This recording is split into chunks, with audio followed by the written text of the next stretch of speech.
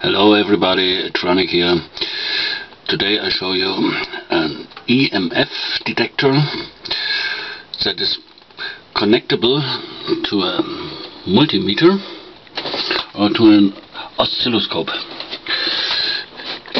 This circuit is the same like the other I shown in the video before.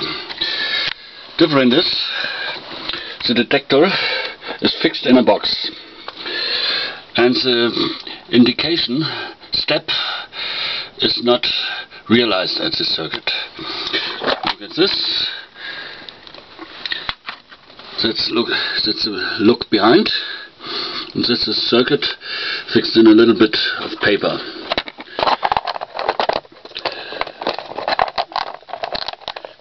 If I approach with the antenna to the light, maybe you can see the voltage rise up and down, and you can see it also on the oscilloscope. Easy to build, a nice gimmick for detecting EMF radiation. Thanks for watching, have a nice day.